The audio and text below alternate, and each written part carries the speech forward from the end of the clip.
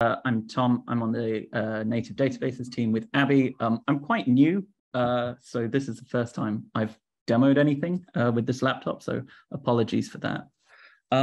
To come back to the point earlier about subscriptions, the feature or the fix that I want to demo is kind of a little performance win, maybe to help some more benchmarking in the future. So with a query generally, you write some GraphQL, we convert that to a query, we send it to the database, we get a result, and that's the end of it. When it comes to subscriptions, obviously what we want to do is poll that database. So we are going to send some information to the database over and over again to get responses back. And that can be quite inefficient if the query is quite large. So one of the things we tend to do is say we have this little one, to use everyone's favorite example of articles and authors.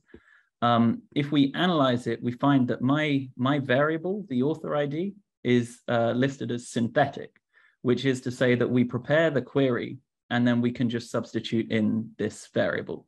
So what that means is when we poll the database over and over again, instead of sending an entire query, we just send that variable, and the traffic over the wire gets a lot less. So less load on the database, hopefully faster performance, everyone wins. Unfortunately, we did have a problem where if, say, you were sending an array, so an array of authors rather than a single one, at the time or in the current release, we couldn't prepare that argument. So if the analyzer loads, what we did was we just inlined that array. Now, what that means is if you want to send some more data over the wire, you have to send the entire query again. And if that array is very big or the query is very big, that creates a lot of overhead. So tempting fate yet again, if I take this and do some really quick live coding and say I have, let's say, 2 authors like that,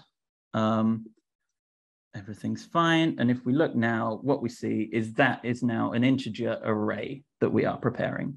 So in terms of what you actually see, nothing has changed. But behind the scenes, the information we are sending over the wire has decreased. And hopefully you should see some performance wins, especially in the cases where you're batching a lot of subscriptions together and you're saying, in this case, select any of these 200 authors.